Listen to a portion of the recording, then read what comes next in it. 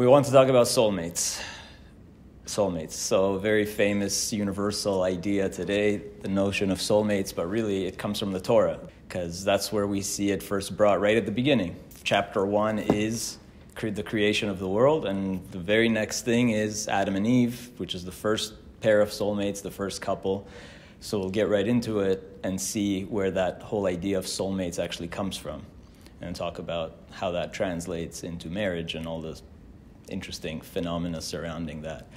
So we read in chapter 2 in Bereshit. So God says, "Vayomer Hashem Elohim, lo tov ehiyot ha'adam levado." It's not good for man to be alone. It's not good for a human being, for man to be alone. E'aseh lo ezer kenegdo. So God says, I will make man a helper, ezer kenegdo, against him.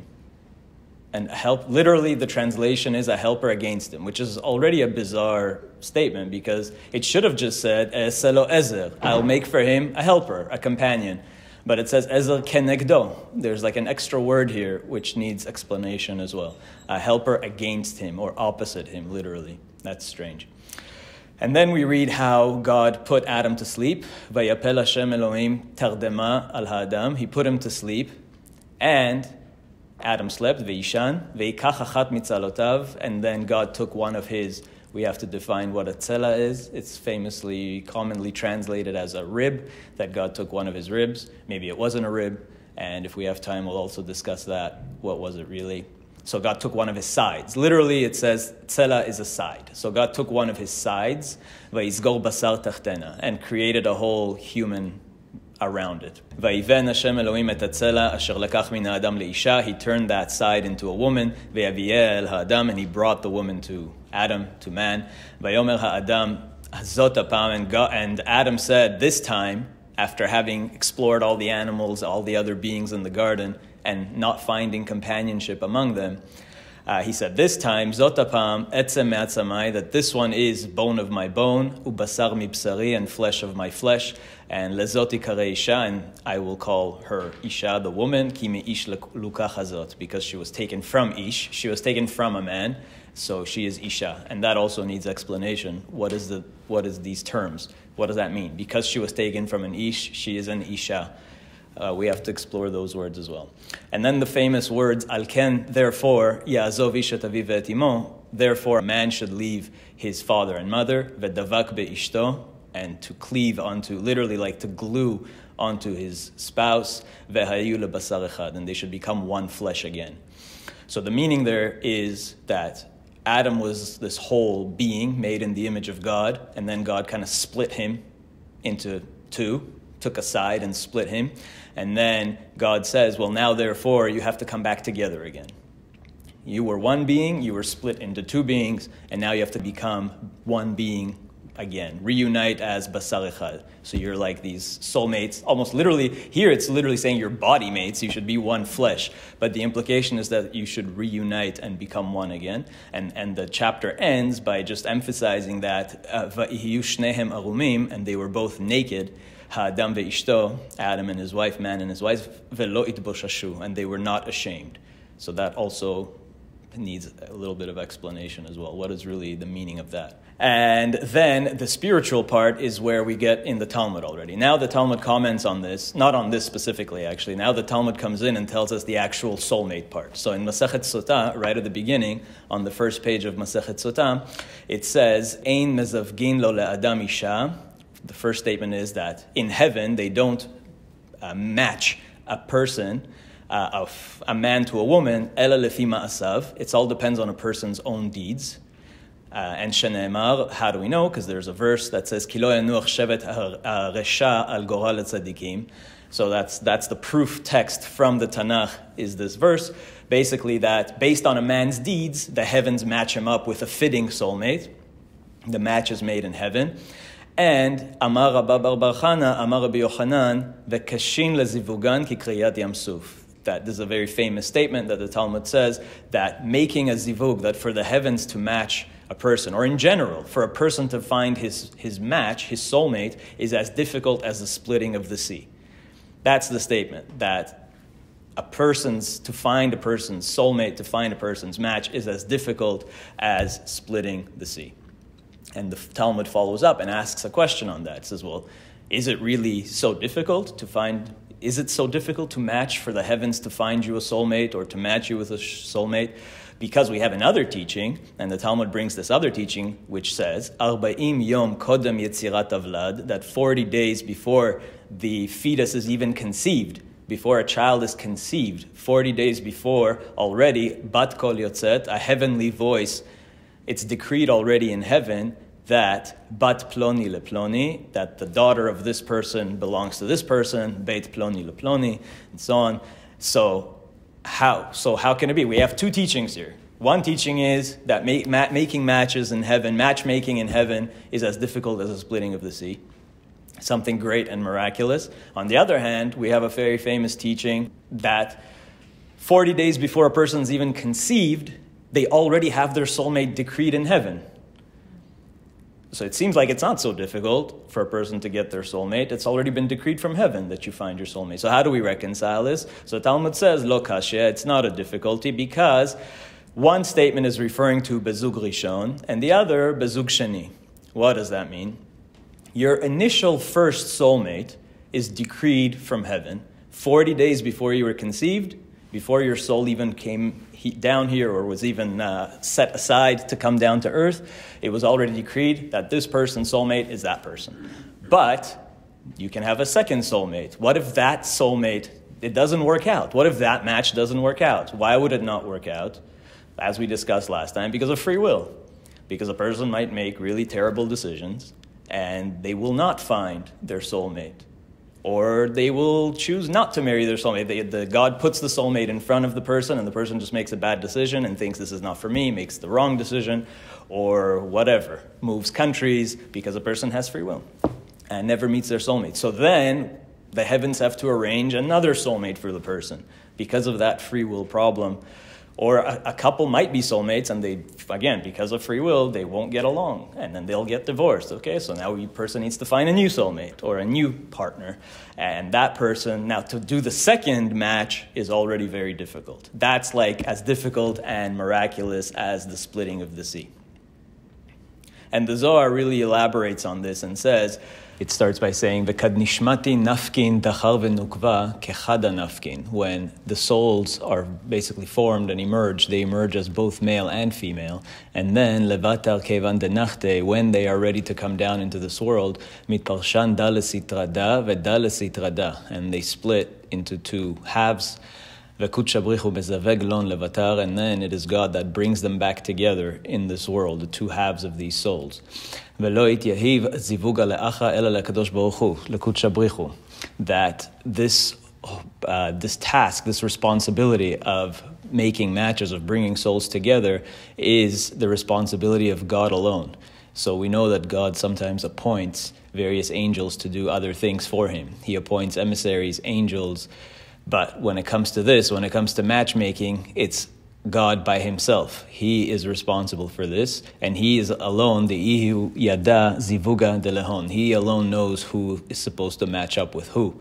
Zaka u barnash dezache be'ovdoi ve'azil be'orach kashot, that a person who follows the divine path and follows the Torah path and has good deeds, like the Talmud really says, will merit to find their soulmate. So how do you find your soulmate? If you do God's will and you follow the proper divine path, then God will surely bring your soulmate kind of close to you, will help you find your soulmate. Classic question, how do you find your soulmate? Everybody asks, how do I know if I married my soulmate? How do I find a soulmate? So the Zohar says, if you do God's will and you do what you're supposed to be doing, then surely you will merit to find your soulmate.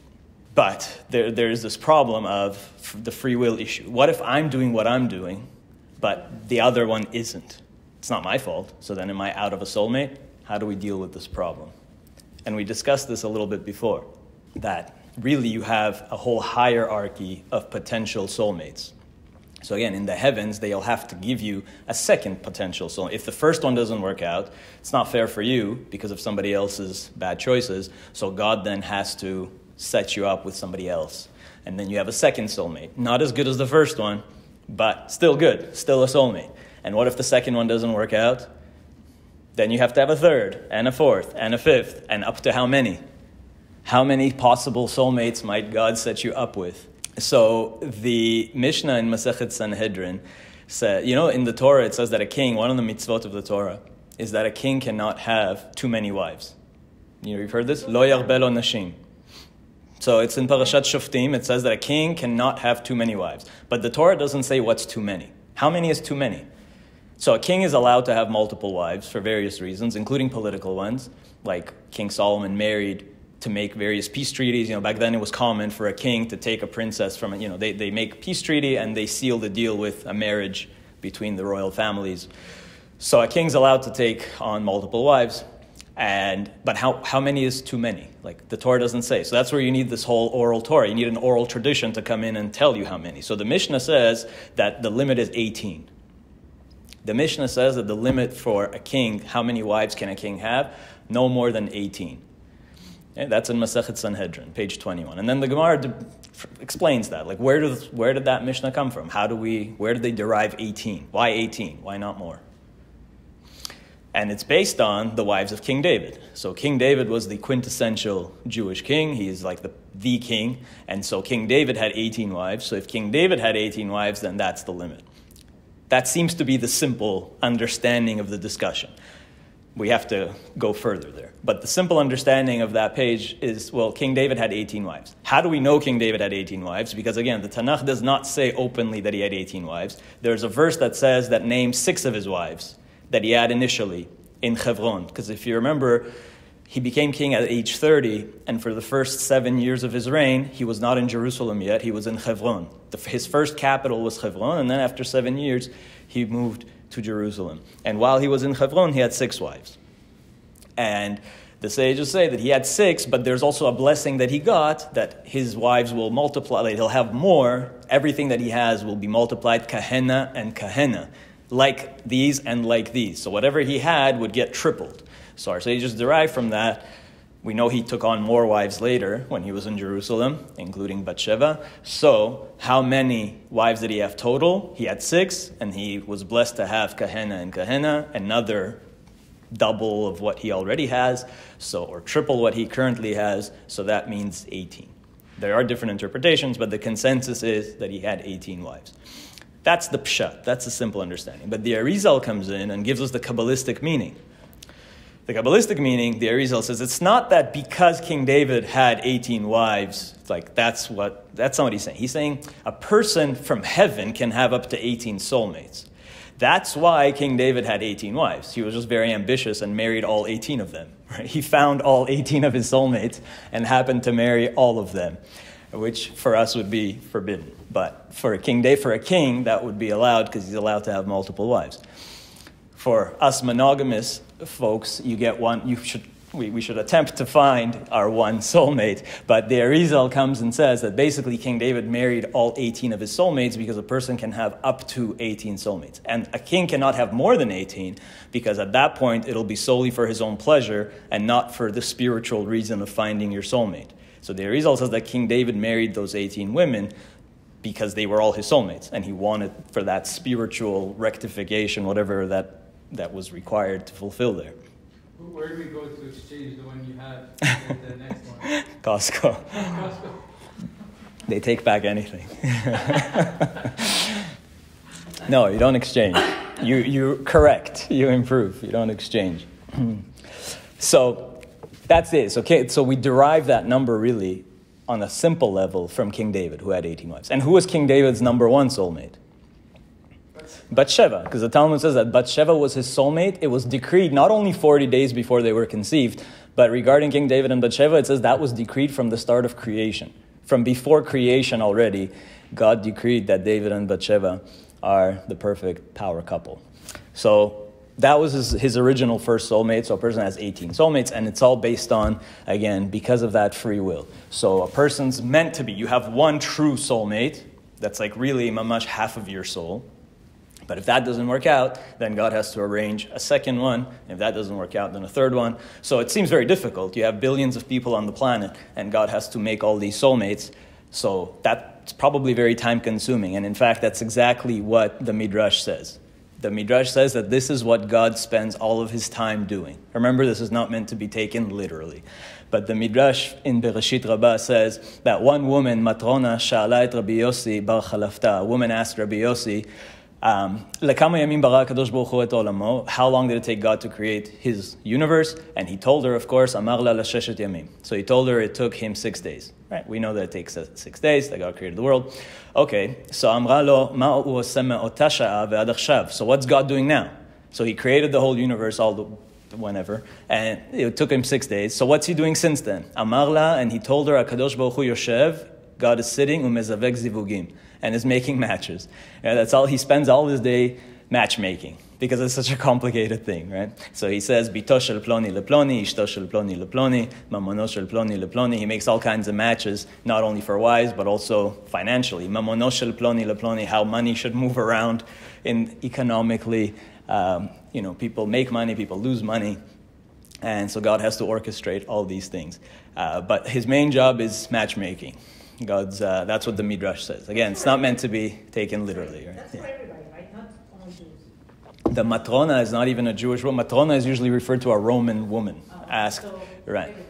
So when we think about God making zivugim, it's just amazing how he has to bring people together. If you actually stop and think about what it took to bring you and your spouse together. Now, we often don't think about all these things, but if you put your history, go back in time and actually look into it, what did God have to do, all these series of coincidences to bring two people together and find their soulmate. How does God match soulmates? We said that the Torah says, Ezer kenegdo, that God made a helper against him, or opposite him. So the Zohar says something really interesting. It uses Yitzchak and Rivka as a model. Now, as a quick aside, why Yitzchak and Rivka specifically? Because, as we've discussed before, Yitzchak and Rivka are actually kind of like the epitome of a perfect marriage. They represent the perfect marriage in the Torah. If you look at our forefathers, amongst all of them, Yitzchak and Rivka are really the only monogamous ones, the only completely monogamous ones. We know Avraham had at one point Hagar, and Yaakov had 4 wives, but Yitzchak is the only one that was completely monogamous. And in fact, the first time that the word love between husband and wife is mentioned in the Torah is actually between Yitzchak and Rivka, that when Yitzchak married her, he took her and Beyahavea, and he loved her. So we know that the first time a word is mentioned in the Torah, that's where we find the true meaning of that word. And the first time the word love is used in the context of marriage between husband and wife is specifically between Yitzchak and Rivka. So they represent the perfect love. Not only that, but the only instance in the Torah of an intimate act between a husband and wife is also only with regards to Yitzchak and Rivka. If you remember, we read that Yitzchak was metzachek et ishto, that he was almost like entertaining his wife, and Avimelech saw him somehow through the window or whatever it was. Avimelech saw it and said, how could you do this? Because he didn't know that they were husband and wife. So the only instance of actual intimacy beyond reproduction in the Torah is also Yitzchak and Rivka. So they truly are the embodiment of a perfect marriage. And we see how perfect they were because their marriage was so powerful and they were such the true definition of soulmates coming together. In fact, if you like gematrias, if you like numerology, if you go back to Bereshit, remember we said that God said that a man and a woman should come back to be basar echad. They have to reunite, soulmates have to reunite to become one flesh, one body, to become totally holy one, basar echad. If you take the gematria of basar echad, basar, bet is 2, and shin is 300, and resh is 200. Basar is 502, echad, aleph is 1, and chet is 8, and daled is 4, echad is 13, basar echad is 515. And that's exactly the value of, if you take Yitzchak, Yud, Tzadi, Chet, Kuf is 208, Rivka, Reish, Bet, Kuf, He is 307, Yitzchak and Rivka is also 515.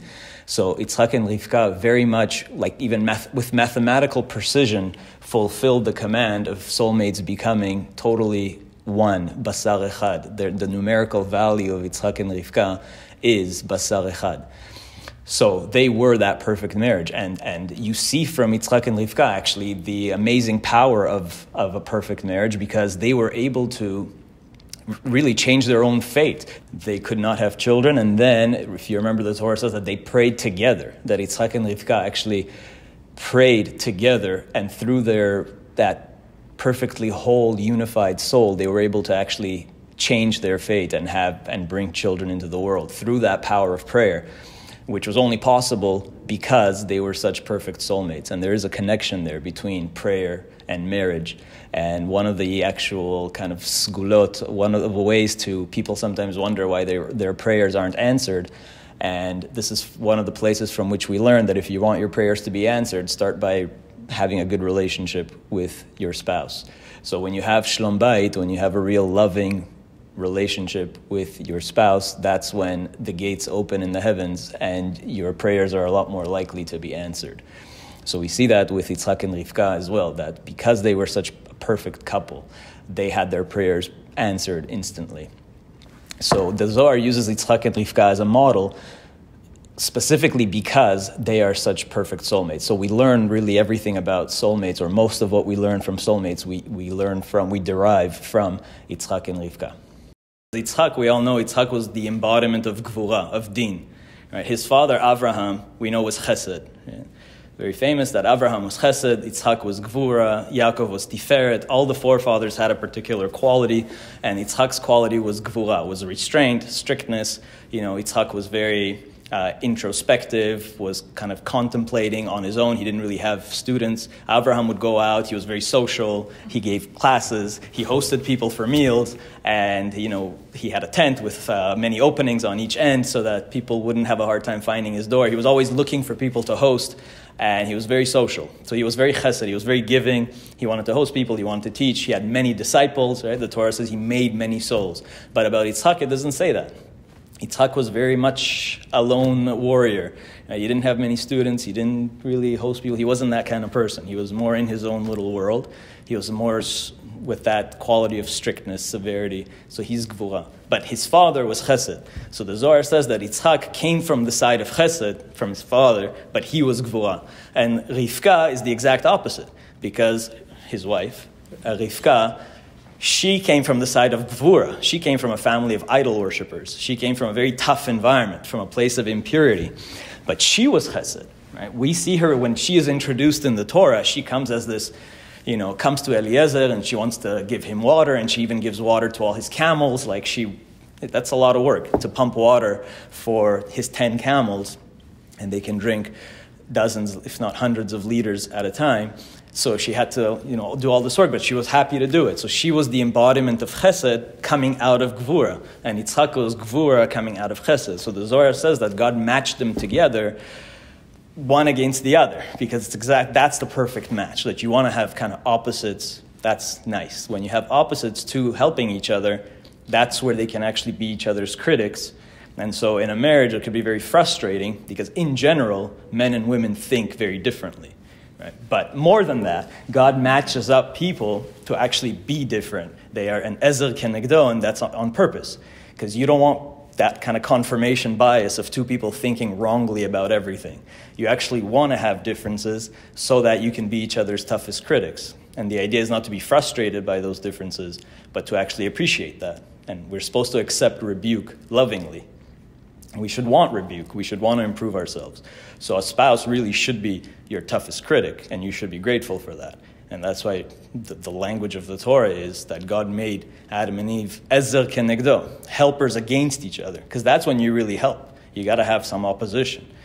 Otherwise, you're not necessarily going to help. So that's the idea. So God actually wants to bring together people with opposite qualities to complement each other.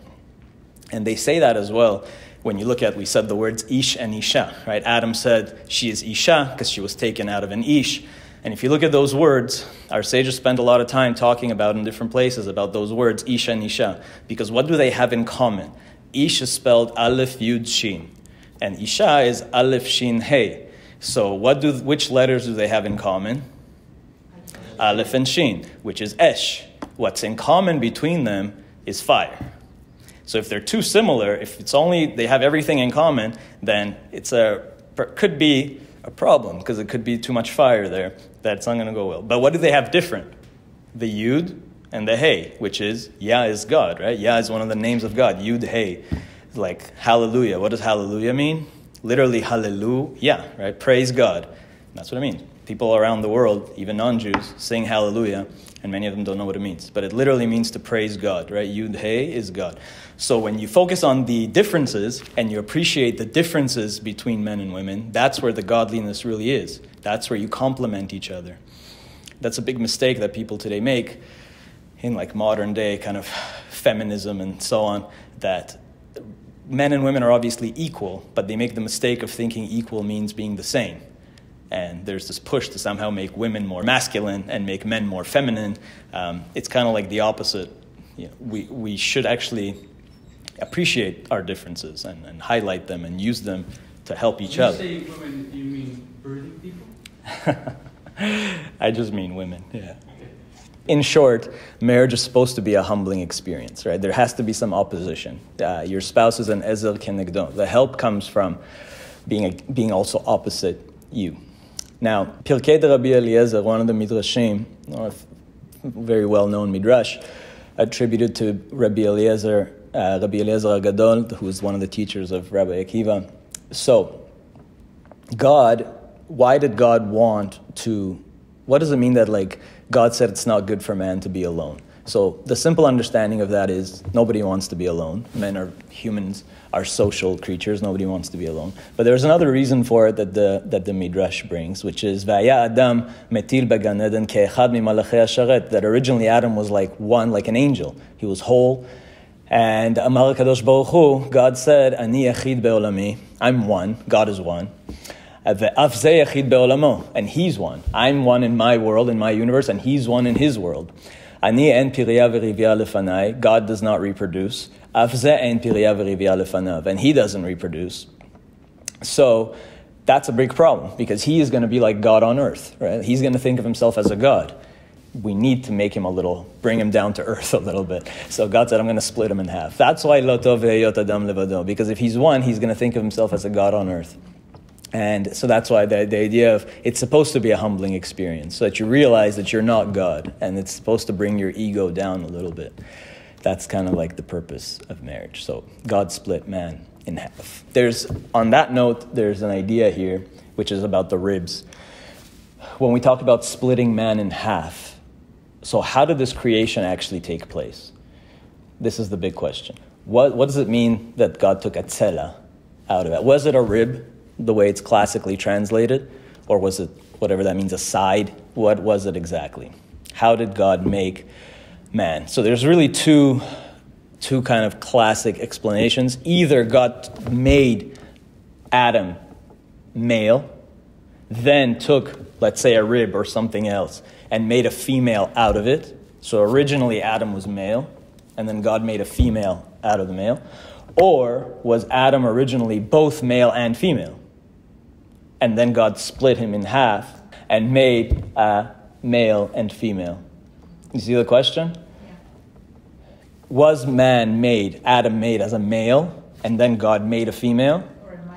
Or he was made androgynous, and then God split him into male and female halves? So he wouldn't reproduce this. Exactly. So based on this midrash, it seems like Adam was in God's image. God is not male or female. God is neither male or female. Doesn't reproduce. Adam was made in God's image, neither male or female, without reproduction. So it seems like Adam was without a gender. And then gender was created. You see the question? How was it really? Was gender created right from the beginning and Adam was male? Is there a point to have a male if there's no female? You see the problem? So was Adam made as a male and then a female was made out of him? Or was he made with nothing, and then God split the original Adam into male and female halves? So they're kind of both valid approaches. The simple understanding, the pshat, seems to be that God made Adam male and then took a rib out of him and then made from that rib a female. Okay? And based on this understanding, actually, our sages say that, therefore, it's man's responsibility to find his wife. that the obligation to get married is specifically on the man, that it's a man's job to find the woman and not the other way. Why? Because when a person loses something, it's the person who lost something that has to go and look for it. So since Adam lost a rib, he has to go and find. Since Adam lost something, he's the one that has to go and find what he lost. The woman never lost anything.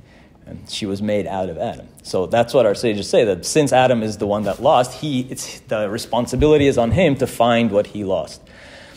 And that's why traditionally, until recently, it was always the man's job to court a woman and to find a woman, and it was his responsibility. So, why a rib? The Sforno says, "Veikach achat mitzalotav." Why did he have to just take a rib? Mipnei shekvar tzavar afaro. He already made man, and he only needed a little bit of Adam. He only needed a little sample of Adam to make woman. So he took only ktsat chomaro. He only needed a little bit of Adam, and what's that? Achat mitzalotav. He only needed a sample of his DNA, basically, and so he only took a rib, a small part. And that's really amazing if you read this kind of like scientifically, that Torah says that God put Adam to sleep, and then removed something out of him and built around it female.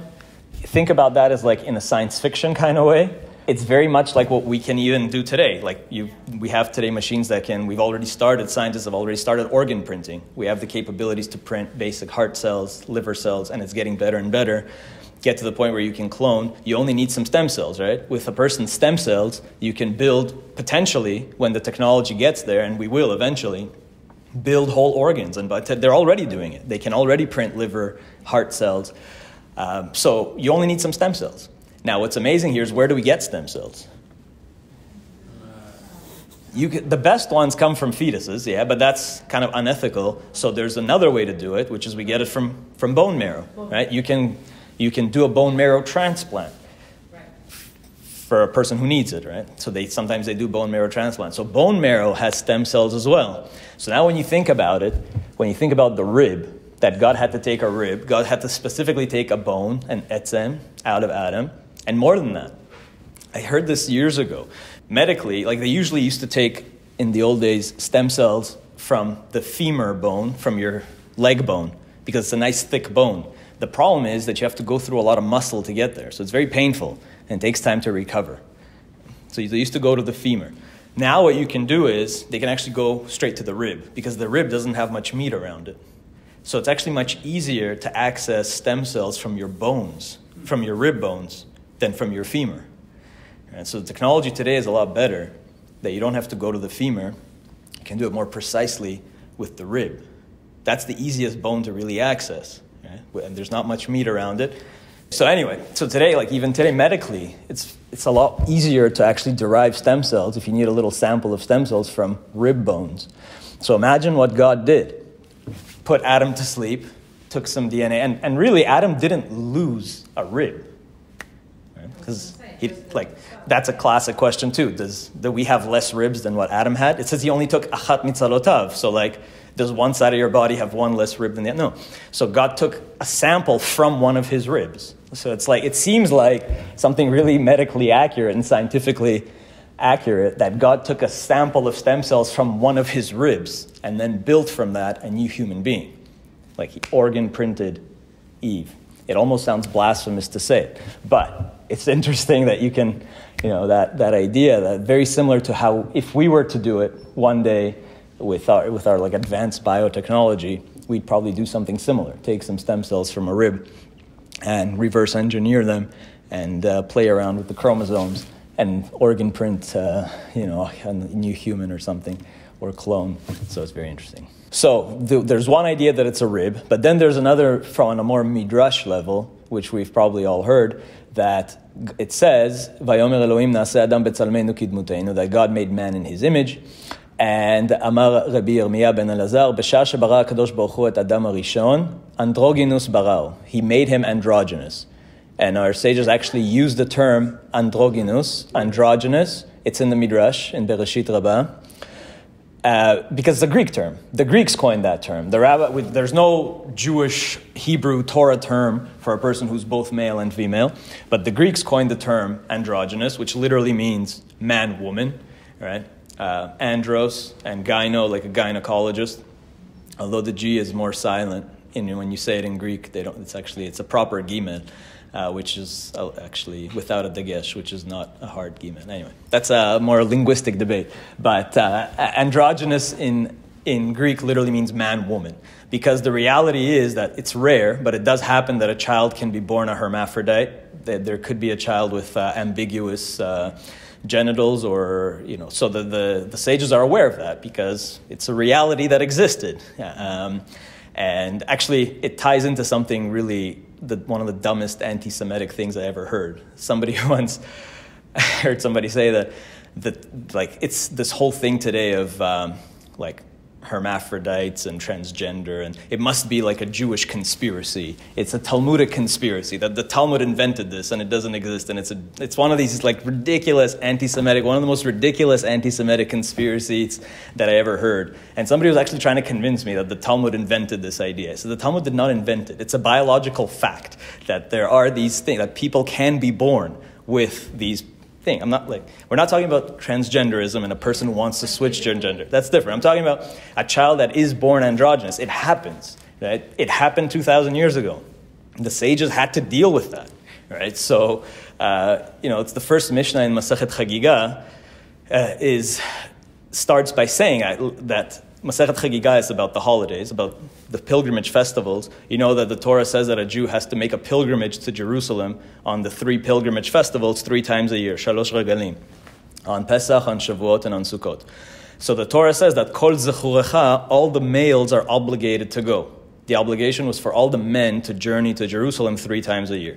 And the first Mishnah in Masechet Chagiga says, but except Akol Chayavin, everybody is obligated to go, except, and it gives a dozen exceptions of who doesn't have to. And among those 12 is somebody who's androgynous. Why? Again, people like that did exist. It was very rare, but they existed. So the sages had to deal with that. Is somebody androgynous considered male or female? They didn't know. So since he's not 100% male, and the Torah says, Kol Zechurecha, all your males have to go, so they exempted that person. The androgynous person, and that word androgynous again is used, that kind of person is exempt from going to Jerusalem. That doesn't mean they're not allowed to. That means if they want to, they can, but they're not obligated to. And also women were exempt, because the Torah says all the males have to come. That doesn't mean that women were forbidden to go. They did go. We know they went. There was an Izrat Nashim. There was a special place just for the women. But they weren't obligated to go. Same thing with a person who, let's say, was in a cast. Let's say a person broke God forbid, broke their leg and was in a cast right before Pesach. Was that person obligated to go to Jerusalem? No, because right now he is unable to go to make the pilgrimage, so he's exempt. And the sages say that the holidays, those pilgrimage festivals are called Shalosh Regalim, literally means legs. Like you had to be able to go physically on your own legs to Jerusalem. And if you couldn't physically go on your own legs, then you're exempt. So the Torah gives these rules because they had to deal with real practical realities. And so that's why the term androgynous existed back then. It's not because the Talmud invented it, which is ridiculous. It's not even a Jewish word. It's a Greek word. So the Talmud is just using a Greek word because there was no Hebrew word for it. But anyway, that's the whole idea. There is this idea of was Adam originally made androgynous, and then God split him in half. That's how it can be. And the verse to prove it is because there's a verse in Bereshit that says, Zacharu nekeva bara'am, as if God made Adam originally both male and female. And Amar Rabbi Shmuel bar Nachman, B'sha'a shebara HaKadosh Baruch Hu et Adam Rishon, dio partzufim barao. So there's even another opinion that perhaps he made him with 2 faces, that Adam was originally had a male and female face, and then he split Adam, these faces were back to back, and God split Adam into a male and female half. Again, this is a midrash. It's not supposed to be taken literally. I think it's all supposed to just highlight the idea that a husband and wife are soulmates, that they're literally like one. They should see each other as if they're one back-to-back human being. And really, when you think about marriage, if you see your spouse as being you, then a lot of the problems that people often experience in marriage melt away. Because just like you love yourself and you would do anything for yourself and you forgive yourself all the time. And if you want something, if you suddenly have a craving for ice cream, you'll probably get in your car and drive and get yourself the ice cream. So if your spouse suddenly has a craving for ice cream, then in the same way, you should get up and get in your car and go get them their ice cream, because you should think of them as you, and a request that your spouse makes is like your own request that pops into your head. So if you see each other as really one person, then a lot of the issues in marriage go away. You have to take away that ego and not think so much about yourself, and remember that you're actually one half. Rashi comments that Adam, when it says mitzalotav, it means from one of his sides, misitrav. Just like I mentioned earlier, the Torah says tzela hamishkan, like a wall, a side of the mishkan. So it doesn't literally necessarily mean ribs. It can just mean that he made two halves. And that's why they said, Rashi says, Zeu shamru shnei partzufim nivru, that Adam was really made both male and female, and then God split them in half. Although in Masechet Eruvin there is kind of a middle opinion. So Amar Rabbi Yirmiyah ben Elazar, Dio partzuf panim haya lo le'adam rishon. So one opinion is that perhaps he had two faces, two sides, like we just saw. And there's a verse in Tehillim to prove it, Achor vekedem tzartani, that God made me forward and backwards. What does that mean, that God made me? Achor vekedem tzartani, as if originally I was made forward and backwards. Originally I was made whole, and I had a face both from the front and from the back. Chad amar partzuf vechad amar zanav. There's another opinion. He says, no. It wasn't a rib, and it wasn't a face, and it wasn't a side. He says Adam had a tail, and God took the tail and turned it into another human. This sounds crazy at first, but it makes sense in this because animals have tails. Human beings don't have tails. Now, we do have the structure in our vertebrae for a tail, and occasionally children are born with tails. It does happen. It can happen. You can look up pictures online that there can be children born with tails. So the fact that we don't have a tail, and again, why does Shmuel say this? Why does Shmuel say that it was Zanav? Because, again, this is a reality that existed. Sometimes children are born with tails. Human beings don't have tails. So that's why Shmuel has this idea, and it's a really good one. It sounds weird at first, but it must be, or it seems like, maybe Adam did have a tail. God removed the tail. That's why Adam no longer has a tail. And then from the tail, which would also have bones, which would also have stem cells, no issue there. That could be a tzela too, that God made from the tail the female. Okay, that's possible too. So. It seems weird. But these are all different opinions of what does tzela mean. So is tzela a rib? Is it a tail? Or is it a side that God literally split man in half and made male and female? So you have like these kind of three opinions. And the idea that Adam was androgynous and maybe split in half actually biologically has some merit, because, for instance, even when a male develops in the womb, the X chromosome kicks in first, and the X chromosome is what makes a female. And only later the Y chromosome kicks in and makes that baby a male. That's why also men have nipples, which are functionless. So it's kind of like a remnant of starting with the X, and then the Y kicks in, and then turns that fetus into... So there are people who have, for example, Turner syndrome. Turner syndrome is a person who is missing one chromosome, has 45 chromosomes instead of 46. So a male is XY, a female is XX. A person with Turner syndrome has only one X. Is that person a male or female? You only has one X. You said it's 22 and 23. Yeah. So a male is... you have a total of 46 chromosomes. You get 23 from your father, 23 from your mother. One of those is the sex chromosome. So a man would always get a Y chromosome from his father. A woman always gives her X chromosomes to her children. So a female is XX. So she got an X from her mom and an X from her dad. A male is XY. He got an X from his mom and Y from his dad. Now, occasionally, you can have basically a non-disjunction disorder. Down syndrome is the most famous, most well-known, but there are others. So one is called Turner syndrome, where a person only inherits one X. And there's no other X or Y. So that's my question to you. A person with Turner syndrome who has only one X, do they become female or male, or neither?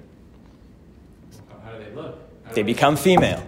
A person with Turner syndrome is still female, because they still have an X. X by default makes you female. If you add a Y, you become a male. But probably you have What do the genitals show? Right. Female. Oh, so X is female. Yeah. A person with Turner syndrome is female. They will be infertile. They will have some perhaps developmental issues, but they are female. Now, you can also have Klinefelter syndrome, which is XXY. You have two X's plus a Y. So what's that? That's an extra chromosome. That's a person with the 47th chromosome. So is that person going to be male or female? Feminine. Yes, going to be male because you have the Y, but can have more secondary female sex characteristics, can have more. Yes, you can. There's XYY syndrome, and there's triple XY, and there's triple X. There's a triple X syndrome. The fact that the Y kicks in after, that means the woman base preceded the male base. That's right, exactly. So when you say, that's a point for the androgynous side, because it seems to imply that man was originally not male, right? So the idea that man was male and then a rib or a tail or whatever was taken out and a female was made seems to contradict a little bit what we know from embryology and genetics, which is that we all kind of start off with the X starts off first, then the Y kicks in. And without the Y, you are by default a female. So how do you explain that? That's a point for the androgynous, that's what I'm saying. So I guess we have to go with the Midrash that perhaps, meaning not male, that Adam HaRishon was originally not male. And then God split into male and female. Okay, let's conclude. So going back to the whole thing of marriage, the Mishnah in Yoma says that when the Torah says that the high priest, the Kohen Gadol, he has to atone for on Yom Kippur, he atones for everybody, and the Torah says that he atones for himself also. V'chiper be'ado, he atones for himself, uve'ad beito, and for his household, for his house. What does that mean for his household? Who's his household? Like the Kohen Gadol atones for all of us, like he's the facilitator of atonement, and he atones for himself on Yom Kippur in the ancient times in the temple, and for his house. So the Mishnah says in Masechet Yoma that beito zu ishto, that his house, who's a man's house? A man's house is his wife. And so that's actually the interplay of the word. The word for a girl in Hebrew is a bat, which is the same as a bait, as a house. That there's this connection there between the woman and the house. So the house is for the woman. A man's house is his wife. That's the idea. We learn from that the high priest, the Kohen Gadol, had to be married. The person who was facilitating the atonement by law had to be married. And if his wife, let's say, God forbid, passed away right before Yom Kippur, he had to get married right before Yom Kippur because he could not be single. Yeah, he had to be married. The Kohen Gadol had to be married. It's a beautiful little thing there, just for a man to realize that what is a man, like a man's home is wherever his wife is. That's the idea, and that's a very kind of powerful, just to grasp that. In Masachet Yevamot, it says, Rabbi Chia v'akametzare. So Rabbi Chia had a really terrible wife. Terrible wife. She tortured him all the time. Amar le Rav, basically, people asked him and said, even his own son basically said, why don't you just divorce her already? Right? Amar le Rav? Yeah. So why don't you just divorce her already? Mm-hmm. And Rabbi Chia was seemingly very happy with her, even though she tortured him. And he said, Dayenu, it's enough, shemegadlot banenu, it's enough that our wives raise our children, umetzilot otanu minachet, and that they save us from sin. Meaning, for a man, they save us from sexual sin. That a man who's married, has a place to take care of whatever, his urges. So he wasn't that miserable, but he had that. So he said, Dayenu, it's enough that they give us children and they raise our children for us. So it's enough that they do that and they save us from sin. As our sages say, that a man who has a wife has his pat besal, that he has bread in his basket always, that he doesn't have to go and look for attraction out there because he has a wife. He has a place to be intimate with somebody. So that's what Rabbi Chia said. So it's also important to kind of reflect on that. Some men get married with the understanding that they're getting a maid, who's going to take care of them and do everything for them. But really, that's not the purpose of a wife, right? So Rabbi Chia said that it's enough that they give us children, which is already an amazing, miraculous thing. The fact that women have to go through childbirth is already, we all have kids, so we all know that's an incredible experience in itself and so taxing on a woman's body. And And I mentioned this before, that scientists today found that a woman basically has the DNA of her children in her brain. Because when the children develop in her womb, the DNA of the baby basically gets into the bloodstream and gets into they found DNA of children in mothers' brains. Like, the connection is to that level. The women give over so much of their bodies. And so it's enough that they produce the children and go through all that whole struggle and raise the children, especially when they're small, like take care of them when they're little. And that they save us from. That was Rabbi Chia. That's why he said, I'm not going to divorce her. Like, that's everything I need. That's all really I need from her, and everything else is secondary. So he's not talking about intimacy, he's just talking about the mitzvah of having children. No, the first part was Dayenu shemegadlot banenu. The first part is it's already a huge thing that they give us children. And then the second thing, umatzilot otanu minachet. And also, it's a source of intimacy. Right? So that's one. There's another statement that really says, like, ultimately, ein isha ela leyofi, that you get married for beauty. Like, women are for beauty, meaning a man shouldn't really expect anything from his wife because he gets married because a woman beautifies a man's life. That's all. Like, you should just appreciate that. Yeah. You can read it the other way around. You can read it, you get married because she's beautiful. Yeah, exactly. That should be enough. That you get nachat from your wife, from seeing your wife. Having said that, in Masachet Ketubot, there's a famous question: what does a woman owe her husband? And it says she has to be mechabeset v'tochenet, and she has to do laundry, and she has to cook, and she has to do. But the same place in Masachet Ketubot says that, like, she doesn't have to do those things for you, and you actually can outsource that labor. If you bring a maid, then she doesn't have to do these things for you. The maid can do it. So it's not like the idea is that somebody has to do the work. Like, there are chores to be done. So our sages discuss who is obligated for what, right? Like, the Ketubah says what a man is obligated to do for his wife. He has to make sure she's fed and clothed and protected and whatever. So there's responsibilities that a man has, and there's responsibilities that a woman has. Because things have to be done. Like, if nobody does anything, then the whole household falls apart. So that's why in Masachet Ketubot it says that, like, these are the responsibilities that are more, that we assume a woman does. These are the responsibilities that we assume a man does. By default, the sages are saying, like, what is the default position? Women do these things, men do these things. But does it have to be this? No. The responsibilities have to be taken care of by somebody. And whatever a husband and wife want to decide amongst themselves who does what, that's their business, as long as they're happy with that, right? Some men like to cook, some women don't, so it's fine. If he wants to cook, why not? He can cook. She doesn't have to. But she should do something else. That same place in Ketubot says that if a man basically relieves his wife of all work and she has nothing to do, the sages say there, it's better that you just divorce her now. Because nothing good is going to come out of it if your wife is idle. Because idleness just leads to all kinds of stupidity, right? A person has to be busy. Like, a person has to have a purpose. They have to be doing something. So when you have, like, this whole idea of, I don't know what to call it, desperate housewives, that, like, their husbands work and they have maids and nannies and they don't have to do anything and everything's automated, and today, it's too easy, and then what? Right? And the same would be true for a man. It doesn't matter if it's a man or a woman. A person who has no obligations, no responsibilities, no chores, no reason, like no meaning, nothing, what is that going to lead to? So a lot of spending and a lot of stupid behavior. So that's why the sages famously say over there that, yes, a woman can do all these things. She doesn't have to. You can outsource the labor to others. But if you're going to leave her with nothing to do, then you might as well just divorce her now, because... They say that? Yeah, it's in Masachet Ketubot, like, right? Okay, let's finish. So, to conclude, there's, in that same place in Yevamot, there's another discussion of a father and son. Rav Yehuda le Rav Yitzchak. Rav Yehuda and his son, Rav Yitzchak.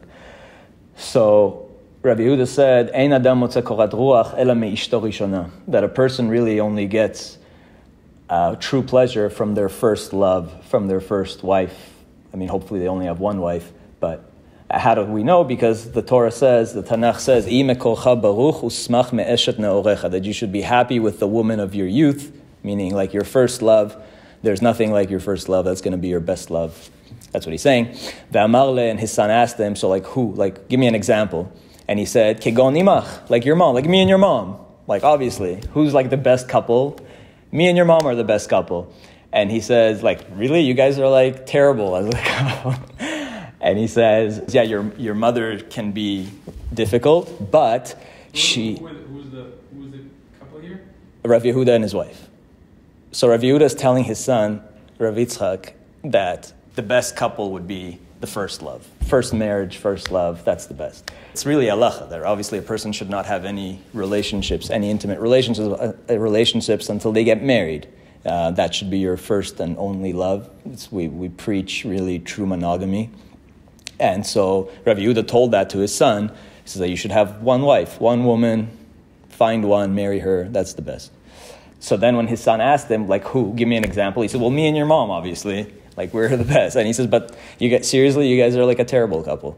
And he says, no, but yes, your mom's difficult, but he said, she is pacified very easily with a few nice words. As the old saying goes, that, you can fix up most problems in a marriage with one of two 3-word formulas, right? You either say, I'm sorry, or you say, I love you, right? Those are the three. You have 2 formulas of 3 words that really usually fix a lot of problems. And that's what King Solomon said. In his wisdom, King Solomon was the wisest of all men, and he said in Mishlei, in Proverbs, Ve'al kol psha'im techaseh ahava, that love covers up all transgressions, that ultimately, if you have true love, then you're going to be able to overcome everything.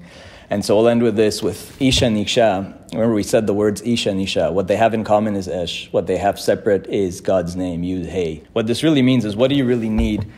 You need to have 2 things to make a relationship work. You need to have 2 things. Esh, you have to have fire. You have to have passion.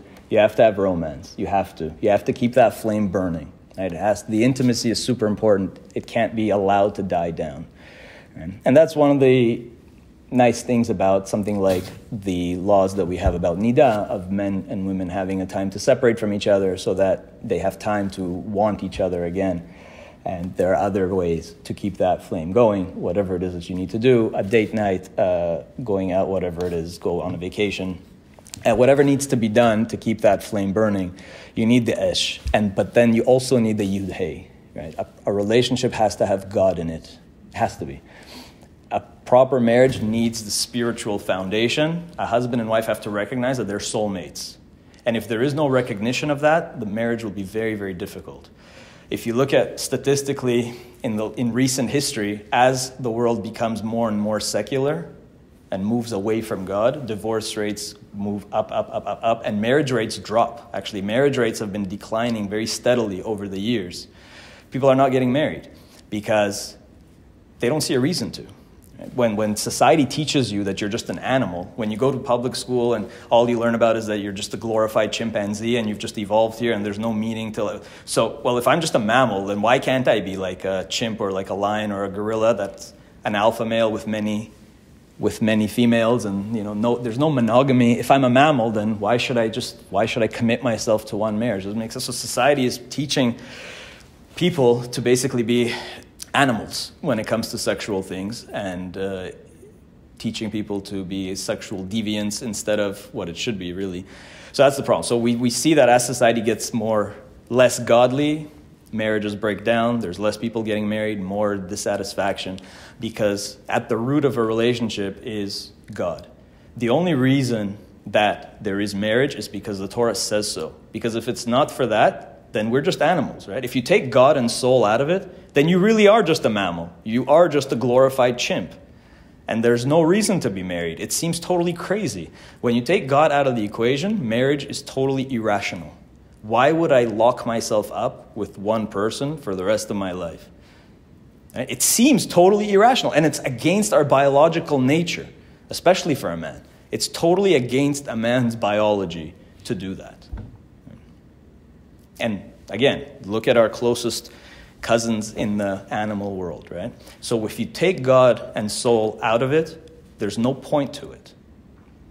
And that's why without God, in a godless society, marriages are failing like crazy. So you have to have Esh and you have to have Yud Hey. You have to have God in it. That's really the key to the perfect relationship. Is as long as you focus on having both. There has to be godliness, there has to be a recognition that we're soulmates, and there has to be actually doing God's will, right? Both have to understand that there has to be some kind of spiritual guide. We have a Torah, we do mitzvot, we are responsible to do certain things. focus on the chesed and on fulfillment of Torah and so on. So God has to be at the center of the relationship, and the fire has to be there, the passion, the love. That's the key. So question, so every marriage supposedly is supposed to happen? What do you mean? Like you said, because you said, okay, you need to try to make it work. Maybe it wasn't meant to work. Yeah, that's why we have a mitzvah to get divorced. Right? Divorce is allowed in Judaism. It's a commandment. Like if a marriage is not working out, you're not supposed to suffer, but there has to be a good reason for it. There's a lot more to say, but I think we can sum it up with that the key is, or one of the keys, or two of the keys, is to have the fire, the esh, and the yud hey. That's really one of the secrets of the relationship between ish and isha. So have the flame and have God in the relationship, and hopefully you can have really to recreate Adam and Eve, because the whole idea of Adam and Eve, why does the Torah really start with Adam and Eve? Why do we need all this stuff about all these other people that doesn't have a direct connection to Judaism anyways? But the Torah specifically begins with Adam and Eve, that they were the whole world. Adam and Eve were the world.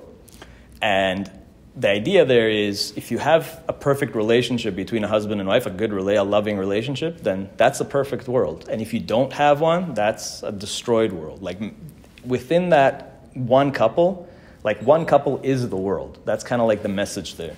That your world is your relationship with your spouse. And if you can have a proper loving relationship, that's your Garden of Eden. That will be a source of total comfort and pleasure. And if you don't have it, then that will be a Gehenom. And amazingly, even the Gematria, if you like math, the Gematria of Gan Eden and the Gematria of Gehenom, which is really Gei Ben Hinnom, the full word, is the same. It's the same numerical value. It's one of the beautiful Gematrias. Why is the Gematria of heaven and hell the same? Because ultimately, like, it's in your hands. You can make a heaven and hell on earth. And both of these places are on earth, right? The Garden of Eden was here on earth. And so is Gehenom. Gehenom is a valley outside the old city walls of Jerusalem. You can go there and take a walk there today if you want. So both of these places are actually names for places on earth. So you can create your own heaven and hell here on earth in the context of your relationship with your spouse. Because if that marriage is not healthy, it's going to feel like hell on earth. And if that marriage is healthy, then it'll feel like heaven on earth. And I think going back to Adam and Eve, I think that's really the secret message there. That if you can make that perfect, loving, passionate, godly, monogamous, healthy, kosher relationship, then you will have your Gan Eden, you will have the Garden of Eden on earth. So we'll end with that.